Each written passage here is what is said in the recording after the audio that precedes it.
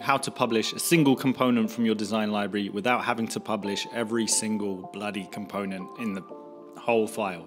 First thing you want to do is select the exact component or component set that you want to publish or update. So I'm going to click this button jumbo. Then what you're going to want to do is head over to the design panel, make sure design is selected, head down to the components section, and you're going to see this publish changes button, and you're going to want to click on that.